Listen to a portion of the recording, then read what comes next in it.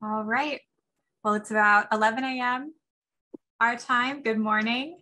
And thank you for joining us to learn more about our Desert Tortoise Hatchling Headstart program. If we haven't been introduced yet, my name is Lizzie, and I am the Education Program Supervisor at the Living Desert Zoo and Gardens. And this morning, I'll be in tandem with Jenny Lynn Robinson, your webinar facilitators. We are joined by members of the Living Desert and by San Diego Zoo's conservation teams. They'll be answering some questions today to spread information and awareness about this project and about what you can do to help. Just some quick webinar etiquette. We ask that you please mute your mic if you're not speaking, and you are welcome to use the chat feature at any time to type out questions for our panelists, and then we'll designate some time for your questions to be answered at the end of the webinar. And with that, I will let our panelists introduce themselves. We'll have Lou go first. Hi, everyone. Thank you for joining. My name is Lou. So I'm an assistant conservation scientist at the Living Desert. So I'm in the conservation department, and I head the Desert Tortoise Adoption Program here. So I'll be talking to you today about all the many hatchlings that we've now acquired for the time being. Also from the Living Deserts Conservation Team, we have Lexi. Hello, good morning, everyone. My name is Lexi Beatty. I'm one of the assistant conservation biologists here at the Living Desert. I also help and assist Lou with all of the care for the hatchlings and also coordinate any visits along with the San Diego Zoo Wildlife Alliance, the conservation team here. Jumping over to the San Diego team, Melissa Merrick.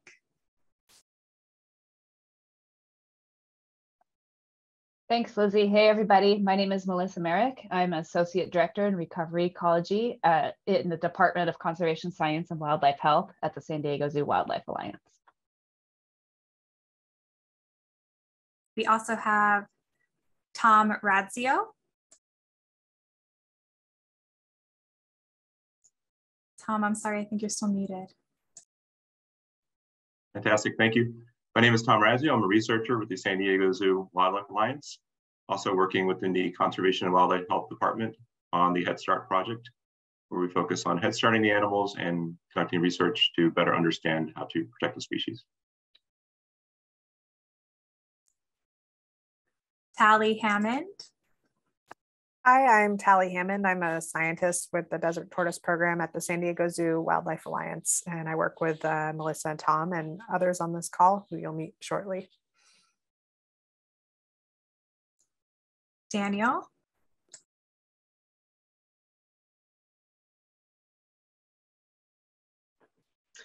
Hi, my name is Daniel. I am a senior research associate and do a lot of the field work. And Reed Newman. Hi, I'm Reed Newman. I work primarily with Daniel in the field doing the tracking and monitoring the desert tortoises. And then last but not least, we also have Misty Hailstone from the Edwards Airforce Base here with us this morning. Good morning, everyone. My name is Misty Hailstone, and I am one of the wildlife biologists that work out at Edwards Airforce Base, helping to manage all the natural resources. Great, so a huge breadth of knowledge and experience for us to learn from this morning. The first question we have, can you tell us a little bit about the desert tortoise and its conservation status, and what challenges is the desert tortoise currently facing? This is open to anyone.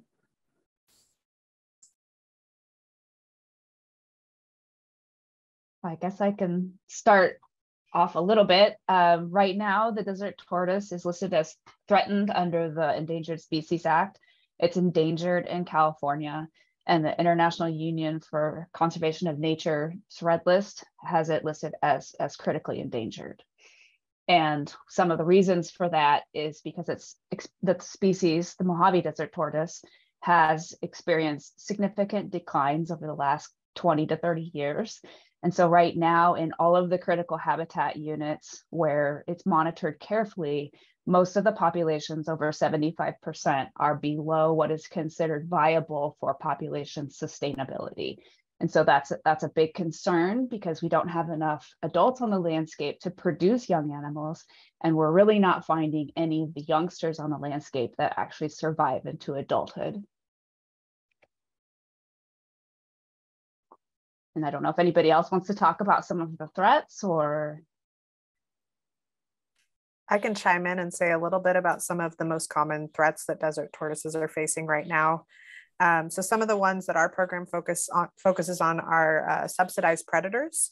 So these are predators that aren't invasive species or introduced species, but they are species that have learned to thrive in association with human settlements and human resources. And those that predate upon tortoises include the raven and coyotes as well. And so we see a lot of raven and coyote or other candid predation in the field. And that's one big issue we're trying to ameliorate. And we can talk a little more about that later.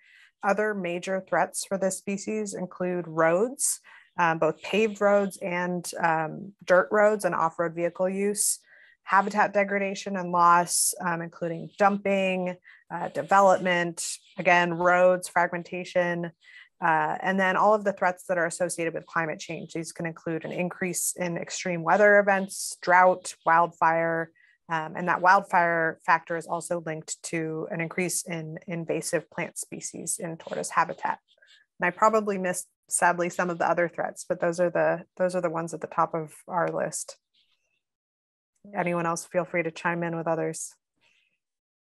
Yeah, we focus a lot on ravens as a subsidized predator, even though they are, a native species. Their population has just boomed with all the extra resources that we're giving them with trash, water runoff.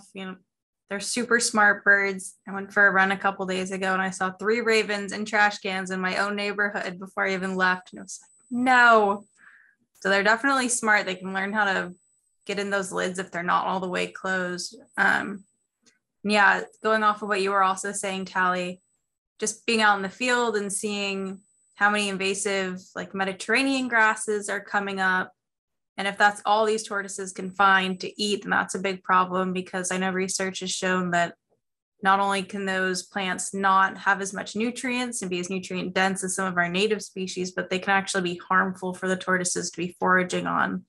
So if that's all they're finding and increasing this fire hazard, then it kind of just becomes a twofold problem that just kind of snowballs. Yeah, and because the young tortoises have so many predators, it's really important that they grow rapidly. So when they grow slowly, they spend more time at small sizes and more time vulnerable to predators. And that contributes to fewer animals making it to adulthood. Exactly. It's unfortunate that they're such an easy target for ravens, because their shells don't harden until they're roughly about 5 years old. So something like what we're doing with this Headstarting project, I think will be hopefully hopefully allow that these juvenile tortoises that we're working with to avoid some of these like high mortality rates that they usually do face in those first couple of years of life. That's a perfect transition, Lexi. So here we are, our multi-facility collaboration. We care about the desert tortoise, and we want to work to protect them from some of those threats that Tally and Melissa and Lou were talking about.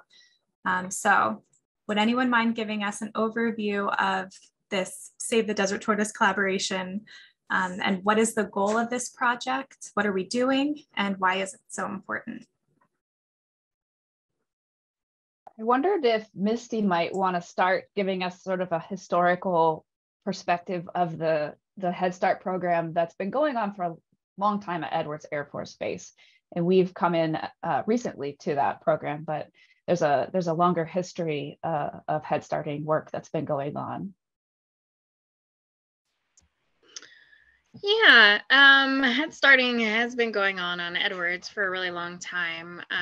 We are one of the original facilities that started Headstarting tortoises. We've been really lucky in that we've had a lot of collaboration in the past with various researchers. So our facilities were actually made or put together. They were module units. They were originally put together in about 2002, and the first females were brought in 2003.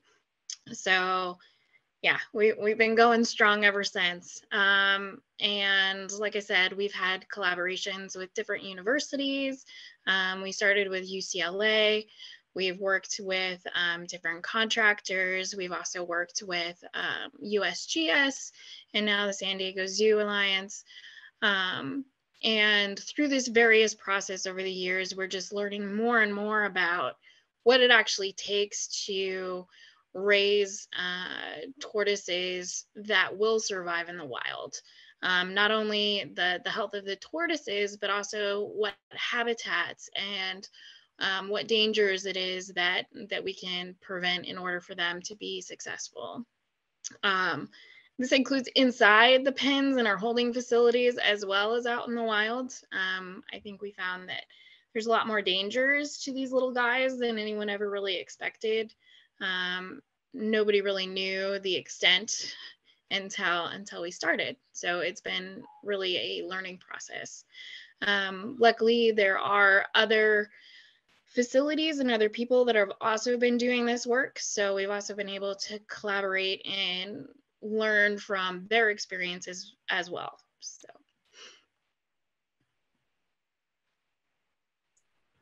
So just in case anybody isn't familiar with the term head starting, does anyone mind giving a quick little definition? Sure, I can jump in on that unless anybody else wants to take it. So really what it is having animals in human managed care during a time where they are most vulnerable. And often that's the youngest age class of animals. Sometimes it's the egg stage, sometimes it's the hatchling stage or juvenile stage. But basically by keeping them protected during their most vulnerable stages, it gives them a head start in life, meaning that they kind of skip or can fast forward through the life stage where they might experience the most predation in the wild. So we can release animals into the wild at an age class where they're a little less vulnerable.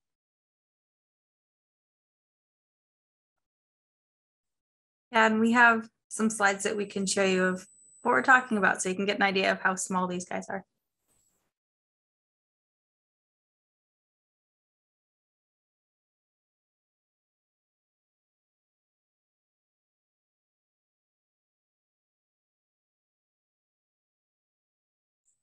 So it's kind of hard to see scale in the photo, but these are about the size that the hatchlings are now. They come to us as an egg. They start out about golf ball size. So when they hatch, they're still pretty tiny. So these rocks to us would just look like very small pebbles, but to these tortoises, they're huge boulders in there with them. So definitely need a good head start. Yes, those boulders are great for climbing over, or they like to think. And Lou, where did the eggs come from? Yeah, so the eggs were brought to us by San Diego. So I don't know if you all want to tell a little bit more about how you even ended up with the eggs before they got here, if you want to go chronologically, or if you want me to just jump in. Yeah, we can talk about that. I guess I didn't know if we fully answered Lizzie's first question about the head starting aspect, or do you want to jump ahead a little bit? I think if we can relate head starting, the goal of this project and to what the process of this project looks like, we can knock all three topics out. Sure. Well, I'll just build on what Misty was saying about the history of the Head Start program at Edwards Airforce Base and sort of the reason why we are continuing to do Headstart work and have been fortunate enough to partner with Edwards Airforce Base for the use of their excellent facilities. And one of the things that we know is that, you know, there aren't very many young tortoises on the landscape. And so we're trying to get them past their most vulnerable stage and then release them on the landscape so that hopefully there will be more young that will contribute to the future breeding the future generations of breeding age tortoises in you know, maybe 20 years. But one of the things that we want to make sure that we understand is that we're putting animals on the landscape in places where they actually will survive. And one of the things that is important in that respect is to understand what are the micro habitat features, because these guys are very tiny. What are the micro habitat features that promote survival? And so we're looking at fine scale features on the landscape, such as burrows, which you can see in the picture on of the tortoise kind of resting in its burrow facing out on your screen. So one of the things that we're looking at is the shrub cover, number of small mammal burrows, because those are super important for these hatchling or juvenile tortoises and to promote survival, especially when we know that these predators are increasing on the landscape, and understanding what the predator pressure is and how we can help animals get, you know, not be so vulnerable to predation. And so once we understand what are some of the best habitat features that promote young tortoise survival, we can understand where it might be the best places to put young animals on the landscape. So we're not just releasing them in places where they may not do very good. And when we're thinking about development, future development in the desert, a lot of times developers have to select mitigation parcels that offset the land that was lost to development. And we want to make sure that the parcels that are put into conservation are better than hopefully better than the ones that were selected for development. And so that's just to give a little bit of perspective about some of the questions that we're asking in our work with our collaboration with the Living Desert Edwards Airforce Base and our Headstart program. And obviously there's so many questions that we can get to about what some of the things that we're hoping to learn, and we'll talk about that later. But the reason why we have our animals at the Living Desert right now, and why they came a little bit early in the form of eggs, which we weren't expecting, is that right around Labor Day, there was an extended heat wave in the Mojave Desert where temperatures were above 110 degrees for over 10 days. And this coincided with a time period where the hatchlings were most vulnerable to these temperature effects. They were just emerging from the nest. So some nests were beginning to hatch and some hatchlings were just emerging on the surface. And they're still learning about their world. And so they're trying to find their own burrow or the place where they might be successful. And they're in a managed care environment. So they don't have as many options to find a burrow that they might have if they were completely in the wild. And we were noticing that the substrate temperatures were just at the critical limit that was risking them being too hot. And so we worked with partners at Edwards Airforce Base, the Living Desert, the U.S. Fish and Wildlife Service, and the United States Geological Survey, in addition to our veterinary specialists and curators here at the San Diego Zoo Wildlife Alliance. And we discussed the situation with them. We tried to mitigate the temperatures with shade cloths and extra burrows and watering the substrate to cool the temperatures down. But ultimately, we felt that the temperatures were just going to be too risky.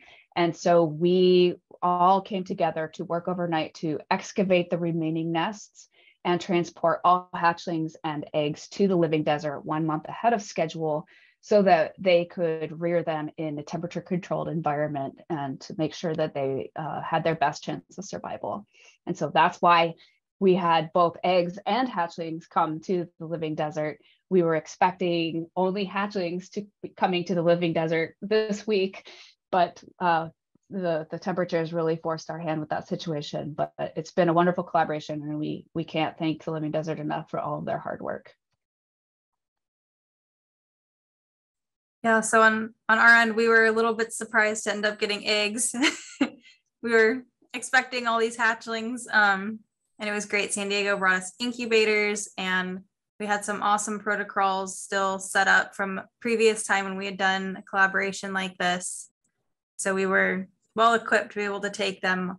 But yeah, it was good to be able to do that on short notice. And luckily we at the Living Desert have some very knowledgeable vet staff here who have worked with tortoises and turtles in the past, as well as some amazing animal care keepers. So this partnership has mostly been through the conservation department, but we're lucky enough to have desert tortoises here on grounds with us as well. So we have some other great members of our animal care team who are able to help answer questions that pop up for us with things that maybe we haven't seen before, maybe like specific behaviors, or even how do we make sure that we aren't getting ants in this area, or random things like that. So they've been a great resource for us to have our animal care and our vet staff team. Yeah, so we got, I think, around 30 eggs and hatchlings the first go around, which we weren't expecting. And then, yeah, a little bit later, we ended up getting more hatchlings. So now we're close to 70 now, but we overnight evacuation because those temperatures were just, yeah, so hot. And you can see on the images here, some of the eggs are starting to hatch. And when hatchlings are coming out of their eggs, they're still very soft. So in the picture in the middle, you can see one tortoise still kind of closed over in that fold on his stomach, down on his plastron is what we call that part of the shell. It's still folded over because he's just unfolding from his egg. So they're still incredibly soft at that point.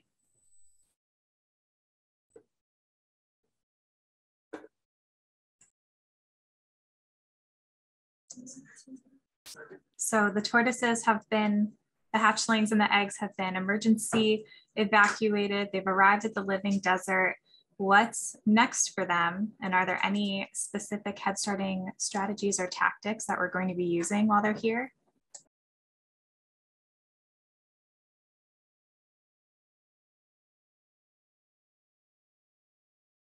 I guess I can start with that, and then we can have other folks chime in about some of the different strategies of research questions that we hope to address. But recent studies by lots of different researchers from University of California, Davis, the Savannah River Ecology Lab, and the United States Geological Service have discovered that a hybrid rearing approach, or a combo rearing approach, which involves a period of time where tortoises are reared indoors under lights all winter long, and then a second period where they live outside before release, actually results in animals that are a little bit larger upon release in the same amount of time. So the same amount of time if a tortoise was reared outdoors versus reared with a combo of indoor and outdoor rearing,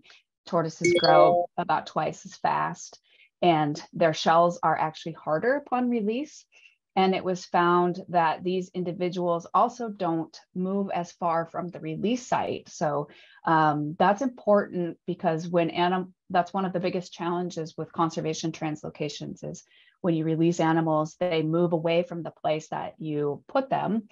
And that means that when they're moving in search of some new place, they're more vulnerable to lots of different threats like predation. And so the hope with any conservation translocation is that animals are anchored to the site that you put them. And one of the ways that we hope to do that is by picking the very best sites for release, but also animals that have experienced this combination of indoor and outdoor rearing. Maybe because they're a little bit bigger, they tend to not move away from the release site as far, and so they have higher survival. And so that's the reason why we were trying this indoor-outdoor combo rearing approach with this current round of head starting, which is funded by United States Fish and Wildlife Service Recovery Challenge Grant. And so we've been working with the Living Desert to make these plans for quite some time. So we will have cohorts coming in 2022 and another cohort next year in 2023 that will have the same approach. And the reason for this indoor rearing during their first winter is normally in the wild, these hatchlings would stay in their burrow. It would be cold, there isn't any food. So they would stay in their burrow all winter, meaning that they wouldn't have any light and they wouldn't have any food or taking on nutrients. And so they really don't grow very much. Whereas in this case, with this combo approach during their first winter, they do not brumate or go in their burrow during the winter. They're active and eating and growing that entire time. So they actually can be twice as large as a juvenile that was reared outdoors only. And I'll turn it over to others to talk about some of the goals of this indoor period. Yeah, so on our end, when both the hatchlings and the eggs that the San Diego Zoo Wildlife Alliance transported to us, we had them set up in this room that you can see on your screens here to the right, this photo on the right. So this is where they're all currently residing. And on our end, it's very important that this controlled facility stays controlled. So we are keeping track of not only the temperature of the UV lamps and the heat lamps that are directly on the hatchlings, but also the temperature of the room, as well as going in and monitoring what humidity is being emitted in these little tiny humidity hides that kind of look like makeshift to-go containers, but they serve their purpose well. That is something that is like a little makeshift burrow, an area for the hatchlings to go inside when they need to cool down. So we also keep track of exactly what the humidity level in those hides are, and everything is tracked and monitored and written down by Lou and I to make sure that the hatchlings are getting the correct appropriate temperatures that they need in order to be growing to ideally the size of a 2-year-old. And on the same wavelength, it's the same thing with food. So the greens and the these little, forgetting the name, I think it's a mezcurry desert tortoise pellet, kind of looks like dog food actually, but they love it. They were actually fed this morning, and you should see how they descend and swarm the minute we put the feeding trays in their mesocombs, in their tubs. They, so on that same wavelength, we also are measuring and making sure that they get access to greens and to food for a certain determined period based on some research papers ahead of time, but they get fed the entire 6-hour period. So it doesn't get taken away. They can come and go as they please in terms of feeding. So hopefully with all this access to this abundance of resources, that they will grow to an ideal size before they are re-released, or rather brought back to Edwards Airforce Base and then re-released.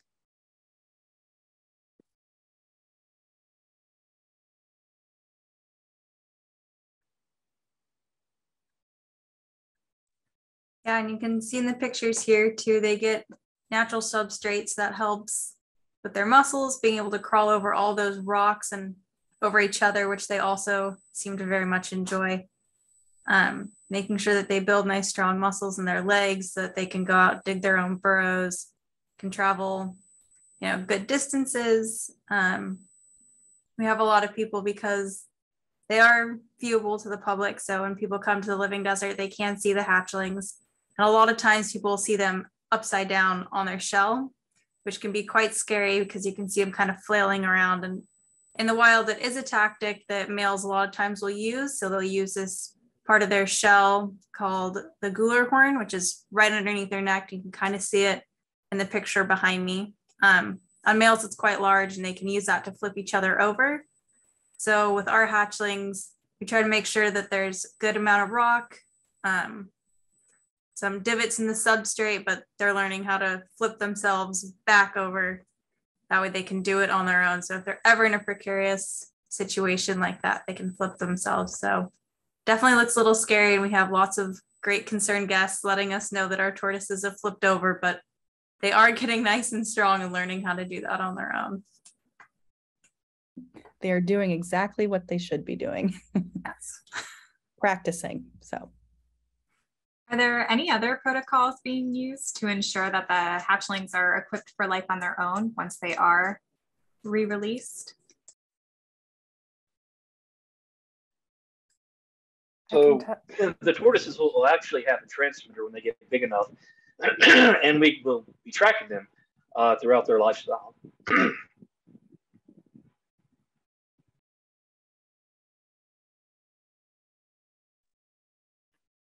Yeah, there's a few other studies that we'll be doing too once they're transferred back to Edwards Airforce Base, but also even while they're still at the Living Desert.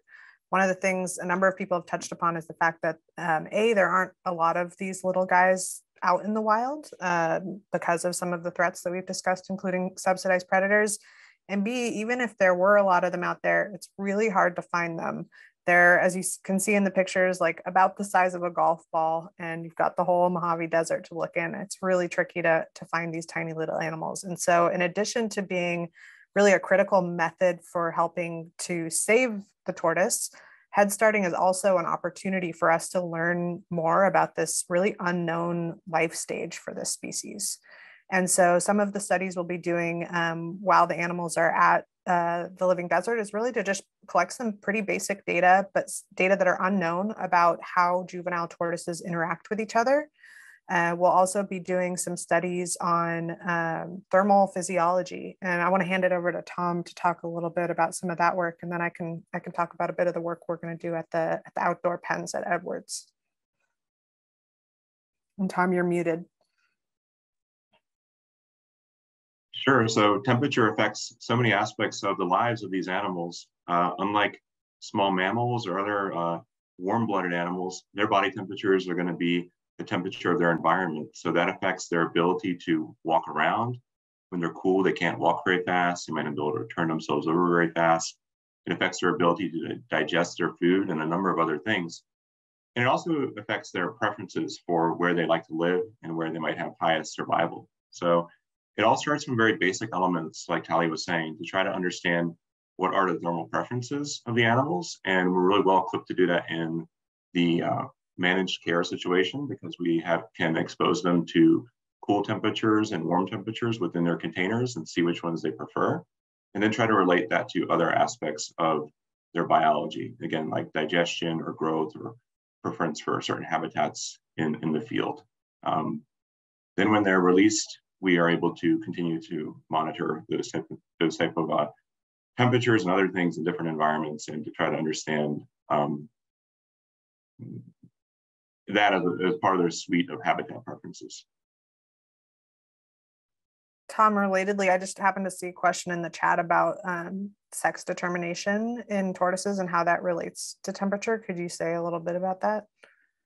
Sure. So when nests are warm, they tend to produce more females. When nests are cool, they tend to produce more males. So in the middle month of incubation takes about 3 months. And in the middle 30 days, if the nest happens to be warm, you will produce more females. If it happens to be cool, you'll produce more males. And in general, if it's an intermediate temperature, you'll produce a mixed clutch of males and females. And so the location where the female will lay her nest, either outside the burrow or inside the burrow, can influence the sex of her eggs, as can the overall climate of an area, which can be impacted by where they happen to live, what part of the desert, but also it can change in time on a long scale with climate change or with the occurrence of heat waves. So we try to understand that aspect of their biology too. Initially, more females could be good for tortoise populations, we think, and other turtles by producing more animals that can reproduce. But once you get beyond a certain threshold and have a large number of females, much larger than the number of males, then you can start to see deleterious effects. So initially there could be a positive, but long-term there could be a negative from warming. But warming can happen in many different ways. It can also happen based upon where you release animals. So that's part of what we're doing too, is trying to understand our thermal habitat, and that informs proper release sites for head-started animals. And then just to go back to Lizzie's original question, and then I'll hand it off to someone else. There's a few other things that we're doing to try to set up these animals for success in the wild. And some of the studies will happen once they're in the outdoor enclosures at Edwards Airforce Base that Misty was talking about. So even if tortoises weren't facing a subsidized predator issue in the wild, head-started animals across taxonomic groups tend to deal poorly with predation. And part of that may just be because they don't have the life experience to know what predators even are. They've kind of been raised with like a silver spoon in a very stress-free world. And so one of the studies we want to do while these animals are in their outdoor portion of their hybrid rearing is to try to train them to recognize that predators are something that they should be afraid of. And so we will be doing some studies using raven related cues and coyote related cues to try to train animals that, again, to avoid predators. And we'll be doing this in an experimental framework. So we'll have a control group that doesn't get the training and a trained group that gets the training. And once they go out into the wild, which Daniel was talking a little bit about, we will be able to monitor them and look at if there are any survival or behavioral differences between this trained and untrained group.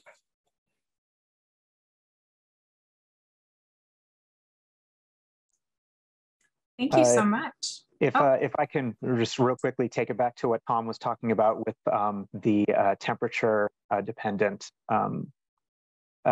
genders for the tortoises, I'd seen another question that was asking actually about our specific heat wave that caused us to take our tortoises up out of the ground early and bring them to the living desert.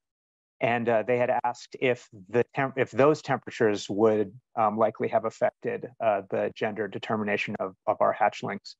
And as Tom had mentioned, when he was talking about it, it's really the middle month where those temperatures will affect the genders of the hatchlings.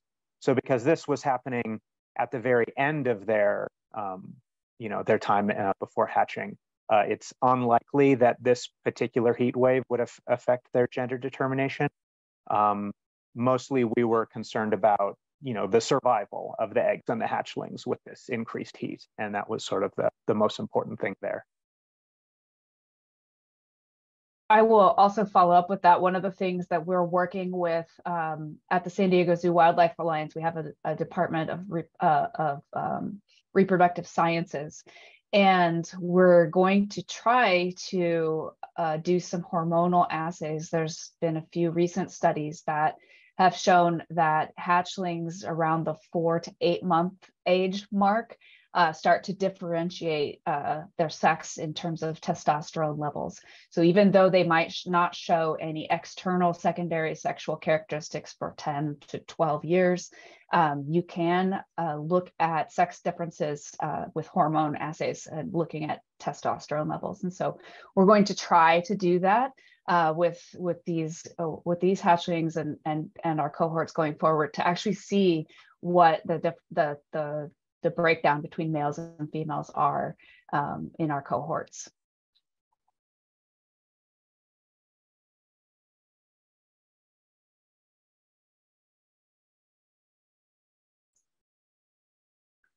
That's great. Oh, sorry, go ahead, Melissa. Oh, I was just going to say there was a question in the chat, and maybe Daniel or Reed want to talk about the transmitter that was on the tortoise. And the question was, how are the transmitters adhered, and does it hurt the tortoise? No, it doesn't hurt the tortoise. It's basically a epoxy that binds to the shell really nice. And it is a little difficult to get off, but it's doable, and it does not hurt the animal at all. One thing that we definitely do try to make sure we do when we're applying those transmitters is to try to make sure our epoxy or whatever adhesive we're using is only in contact with the central part of the tortoise's scoot. If you take a look at the image that's here should be up on the screen right now, you can see that large bulb is where the transmitter is, and we try, as best we can, not to get any of the adhesive or the epoxy on the margins, that separate the scoots, because if the adhesive or the epoxy gets into that area, it can restrict the growth of the tortoise's shell, which is definitely something we don't want to do. But as long as we're able to do that and make sure that it's only really in contact with the central part of the scoot, there shouldn't really be any sort of lasting, harm in that way. Just to clarify for people who don't know, so the scoot is kind of like the polygon shaped part of the shell. So each of those pieces is called a scoot, and the kind of rings or gaps in between the scoots are where their growth plates are. So that's where they're actually getting those lines and growing more. And then we also, image, go ahead, Tom.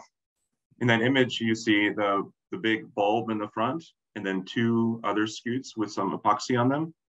And what you have there is little tunnels in the epoxy made of tubing that allow the antenna to move when the animal grows. So if you came back and looked at this animal a little bit later, you would see more distance between those pieces of epoxy that are able to move independently as it grows. So even though you have epoxy and an antenna going across 3 scoots, it's able to move as the animal grows. And as we put on or take off any of the transmitters, we do a full health assessment on the animal. So if we do see anything that might cause a problem, we will move the transmitter to the other side of the animal. So yes, we do lots of weights, we do lots of measurements, an overall health assessment to make sure the animal is doing well. Daniel, one of the questions in the chat, and I know we can take questions at the end too, but they're just sort of related to the conversation that's happening right now, is about screening for disease at the time. One of the things that you look for is signs of disease, correct?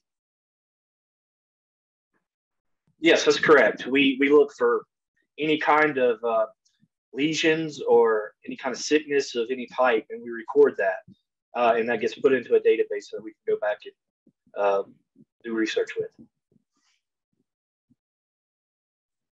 Could you all explain maybe what's going on in some of the pictures here? So you're talking about screening for health. It also looks like someone got to wear a really cool apron while checking out these tortoises. I don't know if you all could speak to what's going on these.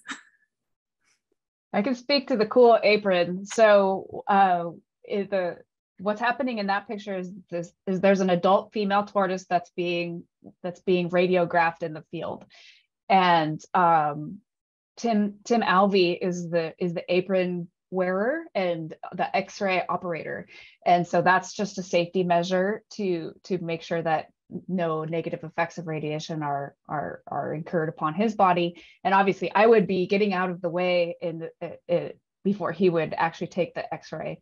But underneath the tortoise that's being placed in the container is a digital X-ray plate. And so this is a new X-ray system that we're using collaboratively with the veterinary hospital at San Diego Zoo. And it's completely digital, which means that no longer do we have the old X-ray cassettes with the film inside that we have to wait, take to somewhere to process, and then wait to see the images. There's a laptop, which you can see behind me, as soon as the X-ray is collected, the image shows up right there on the laptop. It's Bluetooth connected to the plate. And so we can actually see eggs, if the tortoise has eggs or not. It shows up really well in an X-ray. And so we monitor the females in the field until the X-ray demonstrates that the eggs are of a certain thickness. And as the eggs develop, the shell gets thicker and thicker. And so at some point, at a level of thickness that's predetermined, we bring the female into the Headstart facility at Edwards Airforce Base where she can lay her eggs. And then while they're in the Headstart facility, we continue to X-ray them at every week. And as soon as they show that they no longer have eggs, they are released at their exact point of capture in the wild.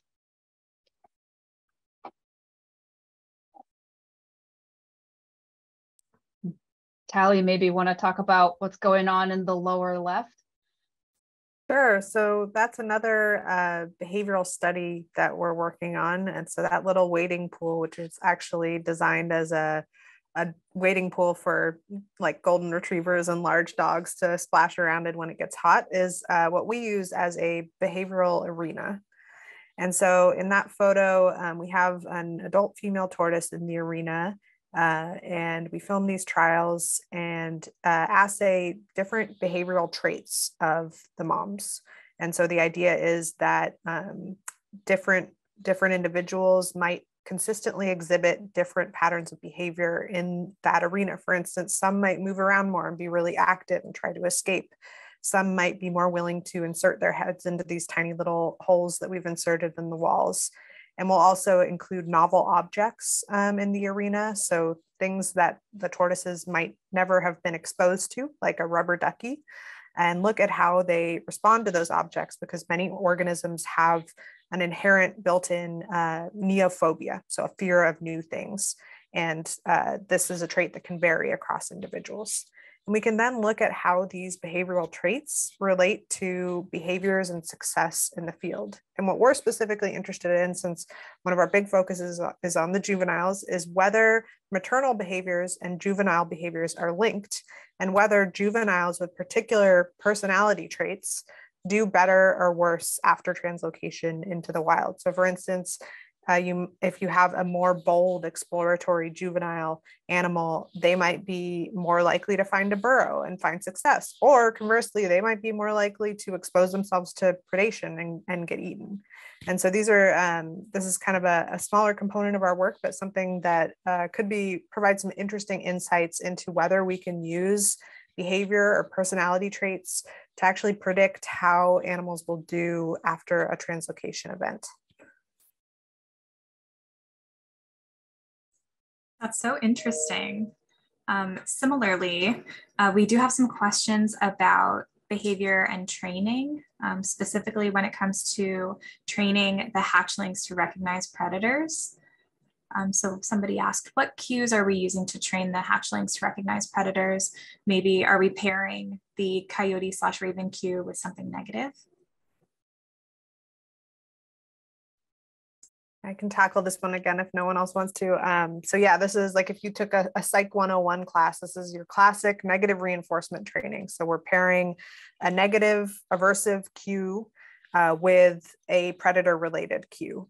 And so for the coyotes, it'll be coyote urine, possibly paired with a stuffed coyote going by the animals. This is a study that's going to be happening a number of months from now, so we're still working out the exact details, but you can actually buy coyote urine online. And so that's something we'll be using as the predator cue. And for ravens, it'll be probably more of a flyover event with a stuffed raven, possibly paired with raven calls. And then for the aversive cue, what's been used in the past for these sorts of experiments with tortoises is flipping the animal temporarily. This is something that they don't like, and it can be really risky. But it's also another thing we're still kind of working out the exact methods for. So we'll keep you updated about that as that study progresses.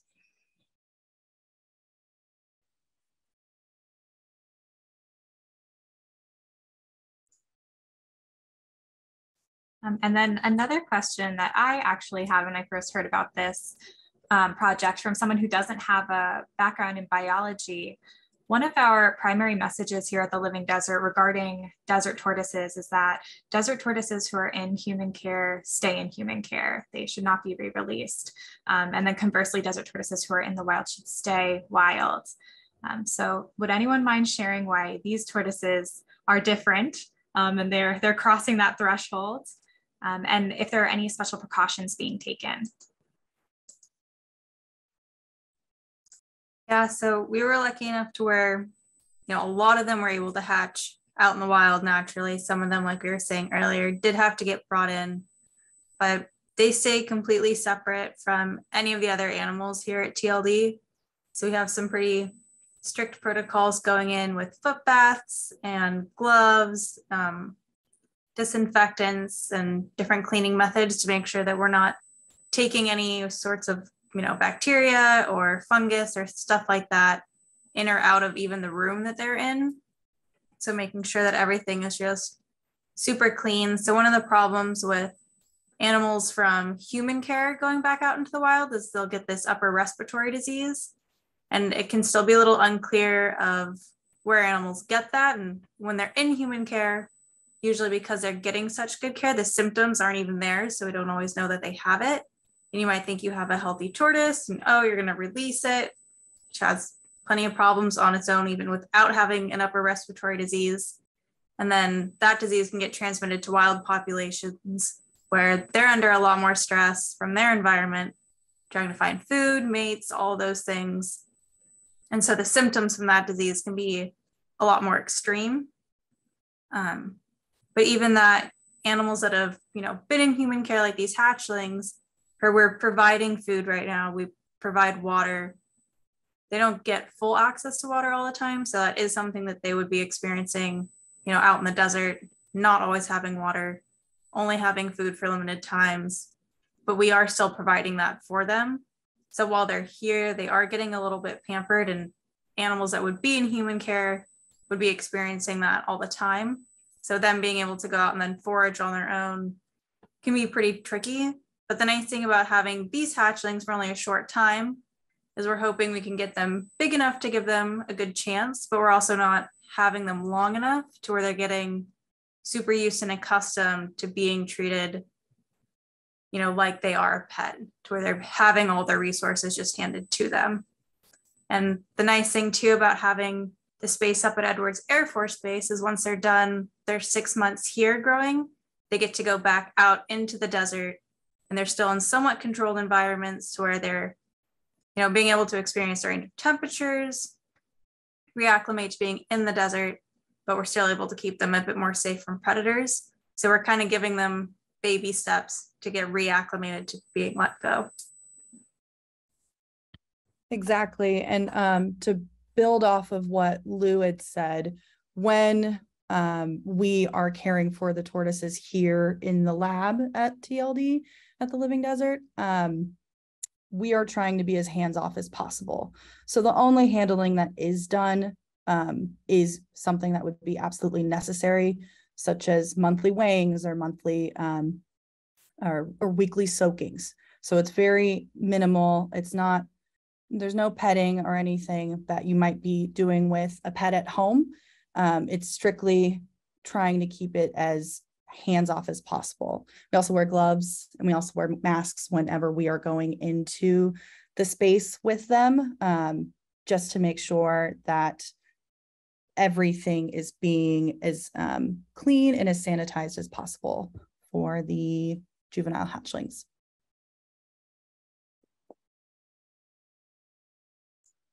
Thank you. Another question, since I can assume that everybody here cares about desert tortoises and wants to participate in their conservation, what would you recommend for how the general public can support either this project or desert tortoises more generally? What can they do at home?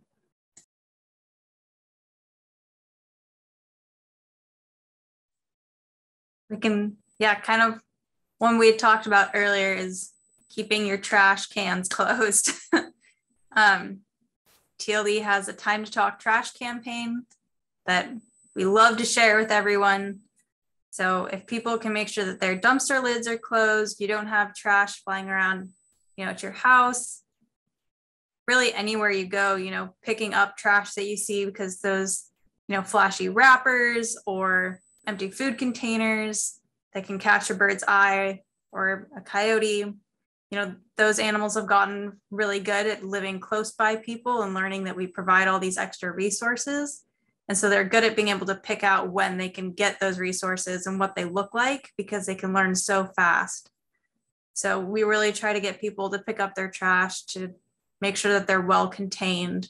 Even if it's not your trash, anyone can go out and pick up trash, and we love that. Another thing would be, planting native plants. So we can help, a whole big range of different native species by planting native plants. And if we can help get those seeds out there and dispersing, helping pollinators, helping, other small mammals, just the entire food web is so connected that anything small starting ecosystem just magnifies by the time it gets up to larger species. So if we can start with those native plants to start supporting entire ecosystems, then that just has an entire, wave effect throughout the ecosystems that we're in. And another way that the public can help is when people are going out into nature and going on wonderful hikes as the weather starts to hopefully cool down here in the desert, is to leaving any tortoises you might find out in the wild, leaving them alone, being hands off. They know where they're supposed to be and they will get themselves there. And also just staying on trails that are designated for us and keeping your dogs on leashes. That really helps the desert tortoise, and just leaving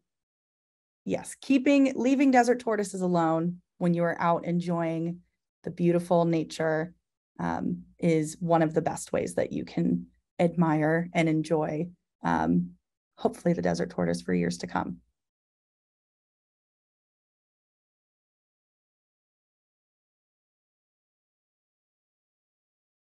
Some of the other kind of conservation actions that everybody can do their part is maintaining, when you're out in the desert, traveling only on designated routes, and don't make new routes into the desert. If you enjoy off-road vehicle use, it's really important to stay on designated routes at appropriate speeds, because we do lose a lot of tortoises, even adults, to vehicle collisions. And when you take out just one tortoise, it may not seem like a very big deal because it's just one animal, but these animals, because they're so long-lived, taking out one adult female can have drastic negative impacts on the future population of the area and any recovery efforts that are going on.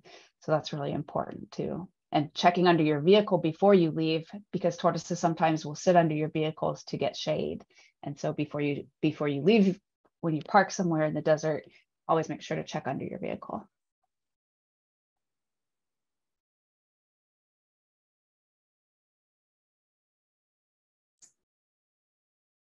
Thank you. Anything else that any of our panelists would like people to know about this project or about conservation efforts regarding desert tortoises? Any last comments before we transition into the Q&A? Just one other action item, being loud against climate change. So writing to any local officials or government, making sure that your voice is heard and that you're out there advocating to make sure that we're taking necessary precautions really helps. As Tom and Reed were talking about, these guys are super temperature sensitive. So making sure that we keep, part of their habitat is being able to access their habitat, which is temperature dependent. So they really require that we all do our part to make sure that it's safe for them to come out of their burrows, to forage, to find mates, to do what they need to do. So. I just want to echo what Lou said. I think, as much as we're trying to do right now for these desert tortoises, and as much work goes into head starting and raising them and releasing them and monitoring them, really, probably there's nothing stronger that any of us can do than to use our voices to advocate for this species and other endangered species in the context of a whole landscape of human sourced threats, including climate change. And really the biggest way to make a difference for any of these things is to kind of have a cultural change and to inspire people to care about their local backyard wildlife. I couldn't agree with what Tally said more. And I hope that this webinar is demonstrating sort of, the really deep conservation actions that zoological organizations have, and sort of the things that go on behind the scenes that you may not see as much of when you visit each organization. But by visiting zoos and aquarium, you really are really contributing to conservation of species that are in your own backyard and across the world. So I hope that this has sort of been a nice shining light on some of the conservation work that goes on at local organizations, and everybody is supporting it by visiting them.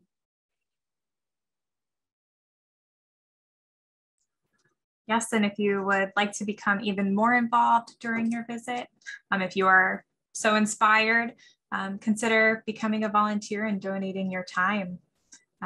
We have a large volunteer cohort here at the Living Desert, and some of them even work with Lou and Lexi directly.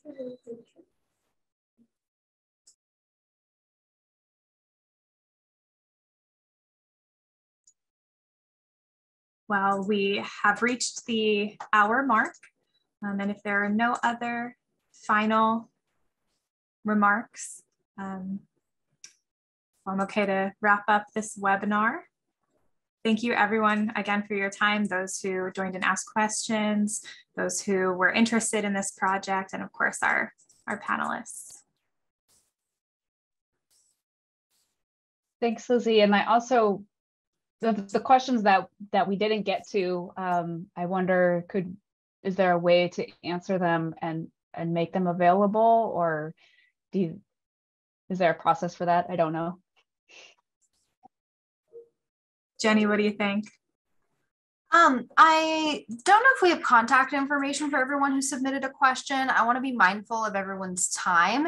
If you're available to stay on for a few more minutes, Melissa, answering those questions, I mean, we can definitely keep the webinar open so people can get those questions answered.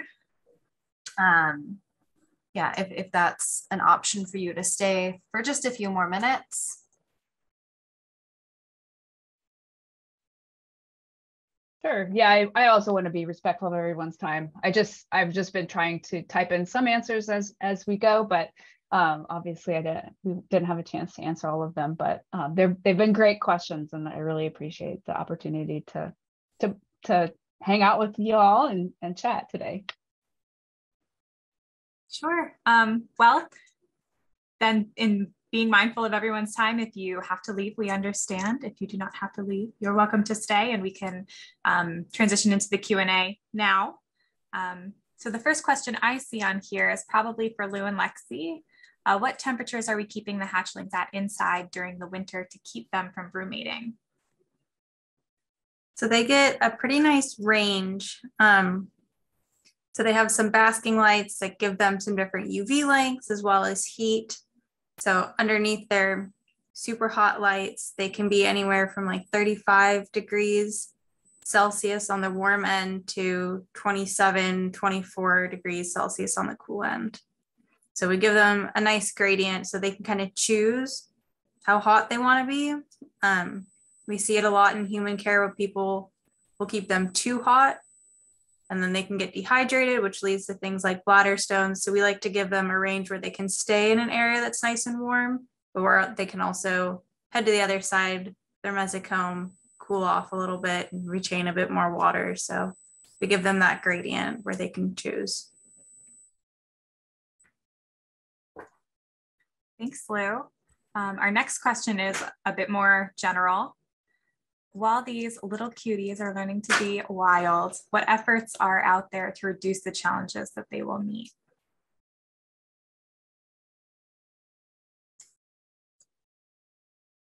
That's a tough one. There's so many. Exactly. Wow. Yeah. So some of the biggest challenges that we've discussed in this presentation have, been the subsidized predator aspect. And there's active work being done by both, getting the word out and understanding the role that, human subsidies like trash and pet food and extra water left out play into like supporting extra large, robust populations of like coyotes and ravens. The U.S. Fish and Wildlife Service also has a range-wide raven monitoring program where at specific times of year they go out and they measure raven densities across all the critical habitat units for desert tortoises in the Mojave. And that gives us an idea of where which units are having the most problems with ravens, and then if they have some raven removal projects that are going on, particularly oiling nests of ravens. And so by applying oil over the eggs basically suffocate and die. So the parents are not successfully reproducing more ravens or bringing more ravens onto the landscape. And so this constant range-wide monitoring of raven densities also gives us an idea of how well those raven removal projects are doing. So that's one of the things that's going on. Some of the other things to minimize road impacts is there's a lot of tortoise fencing that you might see on the landscape, especially across areas where tortoises are most likely to try to move or next to roads that receive a lot of traffic. You might see these short fences that are below regular fences, and those are tortoise fences that help keep tortoises off the roads and out of the way of vehicles. Yeah, Misty, I don't know if you're still here, but to put you on the spot, I don't know if there's anything on the base that you guys specifically do to help help you guys live alongside tortoises that you're seeing out there. Yeah, so Edwards Airforce Base, we do a lot because the desert tortoises are only federally listed species that lives on the base year round. So one of the things that we really try to do is we focus a lot on education. Everyone that comes onto the base learns a little bit about desert tortoises and why it's important to conserve them, and why we have certain restrictions on the base. So some of those restrictions is things like off-road vehicle use. We have designated areas and specific trails that people have to use. For every ground disturbing project that happens on the base, we go through NEPA process, which basically is an environmental review of every project to make sure that whatever project is going on, we're minimizing the impact to the natural environment. In addition to that, we do trash education and monitoring from around the base. We have a lot of different partnerships, including with the U.S. Fish and Wildlife Service, to look at ravens and potential control of raven populations. We monitor our base population of desert tortoises. We have signage on roads in densely tortoise populated areas to, again, help increase that awareness of tortoises. And we work with a lot of regional partners as well, because, protecting desert tortoises is not a one organization, a one landowner effort. It's really going to require everyone on a regional basis to work together to try to recover the species, because they do span quite a bit of land, and they are very long-lived animals and really important to our ecosystem.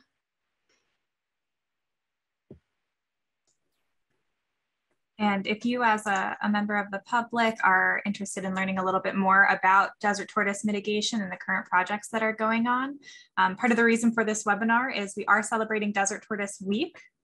And the U.S. Fish and Wildlife Service has put together a whole program of events. So if you just Google USFW Desert Tortoise Week and then click on the schedule of events, you can take a look at some of the efforts that are going on near you and possibly even join one this week.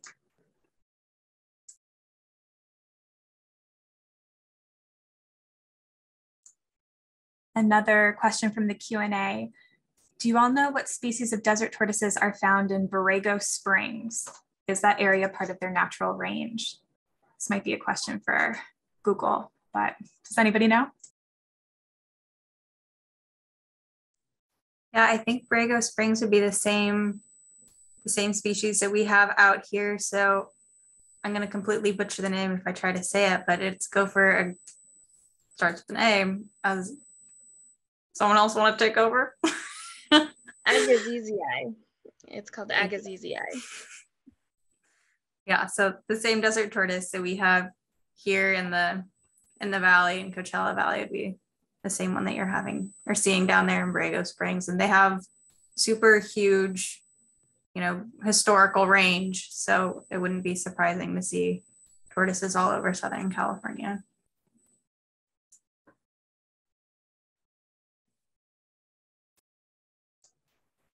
And then I think our second to last question, do y'all know of any impending legislation or mitigation plan to deter ATV driving in tortoise areas?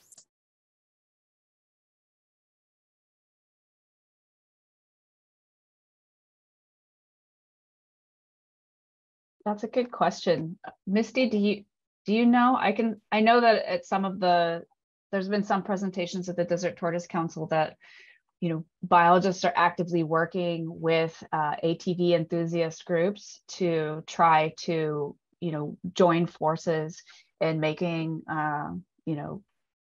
everyone aware of desert tortoise conservation, but also making sure that routes are placed in areas where they're not going to impact desert tortoises. Yeah, well, I mean, as far as legislation goes, I'm not aware of any specific legislation in regards to ATV use. Different land ownerships usually have different rules and regulations about off-road vehicle use. So some land is specifically designated for that. There's a lot of BLM land that's designated for that. It's a little bit more restricted in some other federal lands.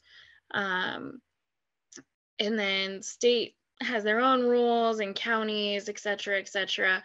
If you're speaking to illegal off-road vehicle use, then again, it's one of those regional efforts, I believe, as far as educating the public about why it's really important to stay on designated trails in designated areas, because they are having an impact on our local wildlife, including the desert tortoise.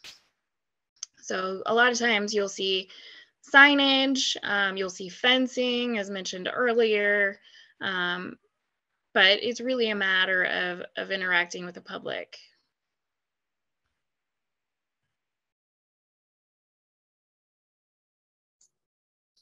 And then our last question is specifically in regards to the bacteria that Lou was mentioning that tortoises in human care can pick up and transmit. Are we disinfecting the egg surfaces?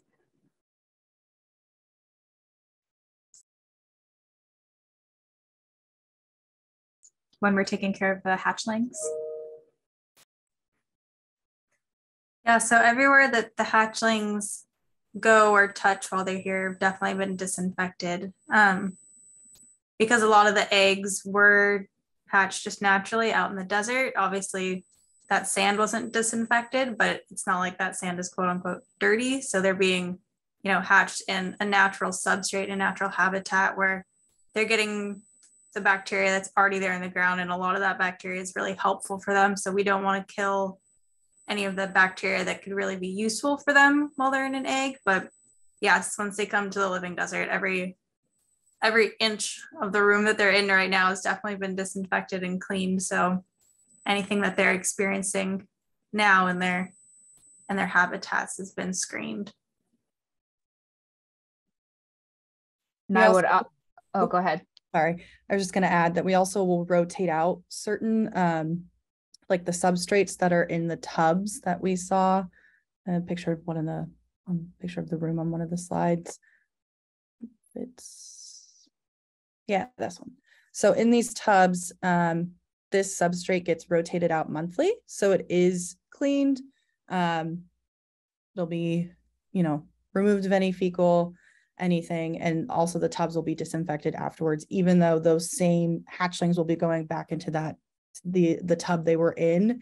Everything is kept pretty clean in there and disinfected in between uses. We also wash our hands or sanitize between handling any hatchling and anything we touch afterwards.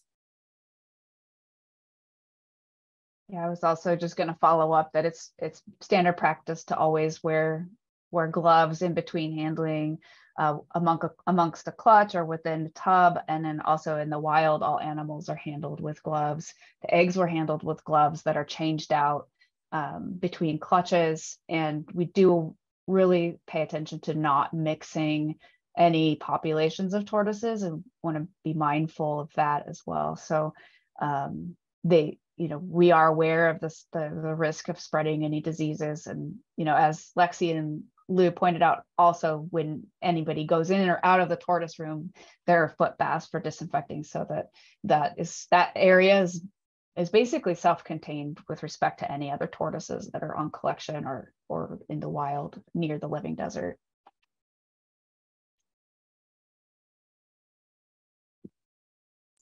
I'm excited to watch them grow up healthy and strong. Okay, and we've reached the end of our Q&A. I'll open the floor up again. Any final closing remarks?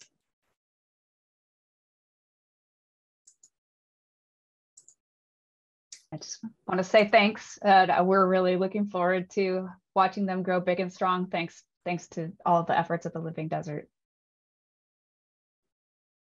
Yes, and thanks to all of the hard work you guys have put in beforehand and prior to the hatchlings actually arriving at the Living Desert.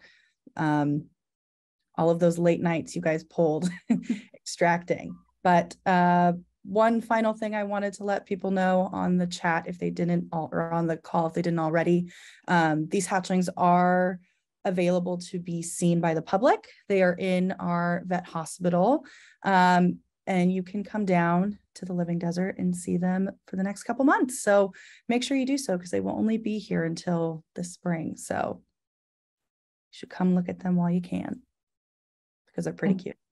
And then we'll do it all again next fall. Well, hopefully Yes. they will come in as hatchlings and not eggs and hatchlings. Yes. Hopefully no major heat wave will change our plans again. And thank you to everyone who stayed on longer to listen to us answer your questions, and also to Edwards Airforce Base for doing such an awesome job monitoring the females that are out there and letting us come in, use some of those spaces for outdoor rearing. Yeah, all the different partners involved. It's been great, and it's been a wonderful experience working together so far. So we're excited to continue doing this and see how their behavioral trials go and what we can learn from them in the future.